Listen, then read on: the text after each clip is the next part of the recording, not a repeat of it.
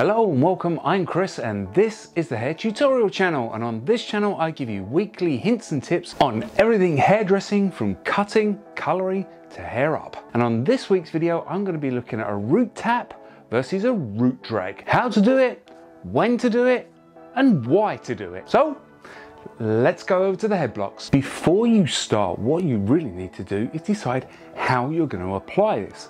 Are you going to apply it to pre-washed damp hair, or are you going to apply it to dry hair? Are you going to use a demi, or are you going to use a permanent?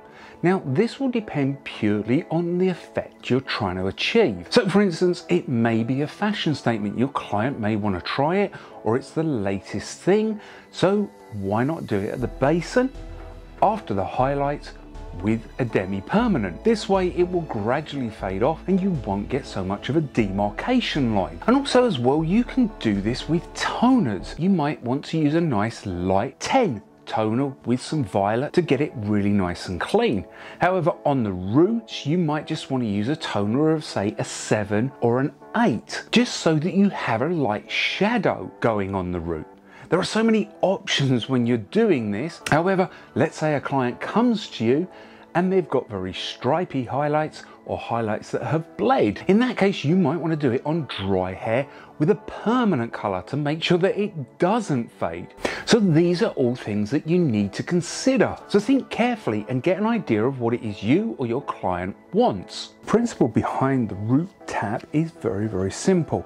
But as you can see, what I've done is I've actually sectioned it out about an inch through this front, because at the minute clients like the money piece. So you could section out your money piece and tap that last, or you can include it. It purely depends on what you want to do. Now I was just doing this at the basin, but I'm going to do it nice and quickly and nice and cleanly right here.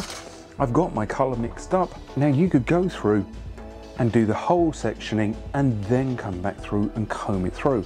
However, I find it much easier just to do it as I go. So simply tap the root with some color. That's it. Half an inch, half a centimeter of color. Then you're going to comb it through.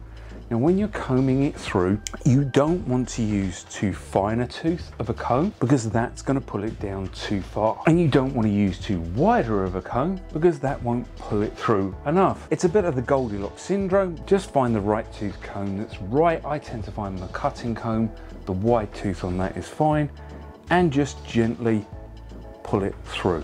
Don't ever stop, because if you stop, you're gonna cause a line. And then it's simply a case of working your way through each of the sections and applying it as you go.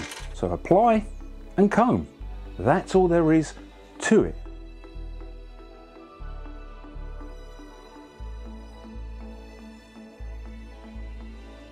With that done, we're now going to move to the money piece.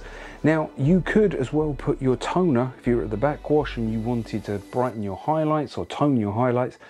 Once you've done this, again, you could go through your ends and just melt in your toner so that the toner has less time and allow the roots to take a little bit more. Again, like I said, very, very flexible technique. And around the front, exactly the same, but I'm just switching to a smaller brush, give me a little bit more sort of detailing, and I'm not doing quite as large a section.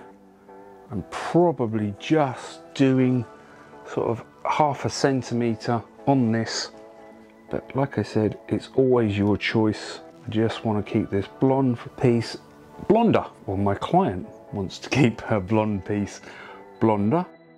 And as you can see, I'm doing this sort of all as one section, and then I'm going to comb it through, just because it is such a small section. And once again, I'm going to comb it through in the direction that I want, just a little bit, really sort of a light flick on that. So other side, process, and in the meantime, let's look at the root drag. Okay, so now on to the root stretch, root drag. And again, a very similar principle. I've taken out my money piece, that's optional if you want to do that. And I'm now going to apply more color to a larger section, so probably 2 to 3 centimeters. And I'm going to use my large comb with a roller built in it to pull it further down the hair.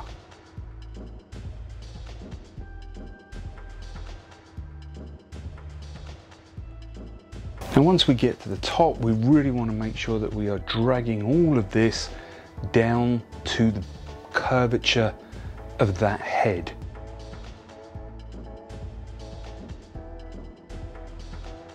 I'm pulling the colour all the way down to the curve of the head and then combing it through. Okay, so let's get this done all over the head and come back to this money piece. Once again, I haven't applied it as far, probably about 1.5 centimeters, and I've moved back to my wide tooth comb on my cutting comb to pull it through. So I'll do the other side, dry it off, and I'll show you a comparison between the two blocks side by side. I've dried them off straight just so that you can see the effect. But here we have our root drag, so much darker, dragged down further, coming into lighter on those ends. Whereas here we have our root tap, so you can see really it is only the very root that has been touched, just blending those highlights in.